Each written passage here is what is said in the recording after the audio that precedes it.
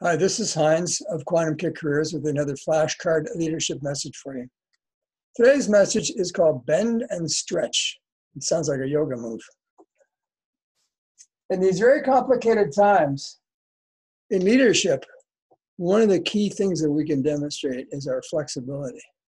It's complicated times of COVID-19, of a lot of lockdowns, et cetera, et cetera. The most important skill that we can demonstrate is flexibility.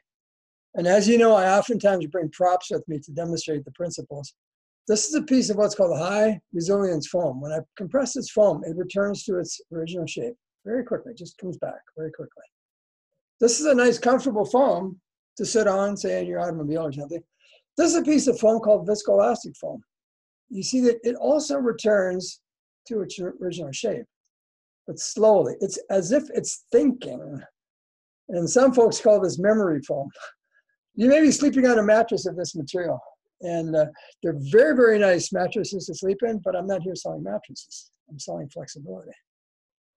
This cord here, also when I stretch it, it returns to its original shape. It returns to its original shape and size. This little piece of tape does not return completely to its original size and shape.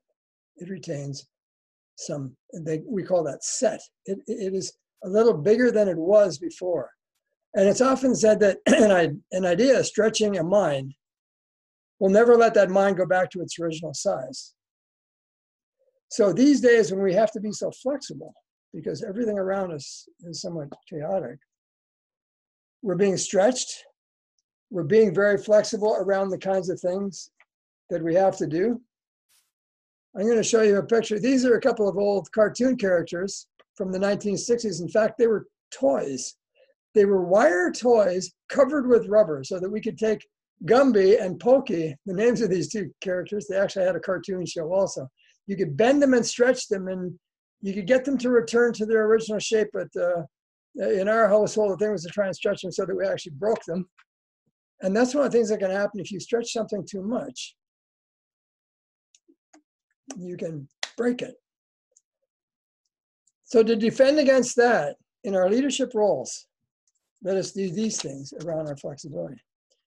Let us rally our diverse groups around us. So say, guess what? This is about us. We are in this together. Let us rally them together around common goals. Goals that are clearly expressed in a way that we see, we agree, they're beneficial for us all. And in this time when so many different things are happening, we're called to be very curious, to navigate this ambiguity around us. So curiosity will be a key in that leadership.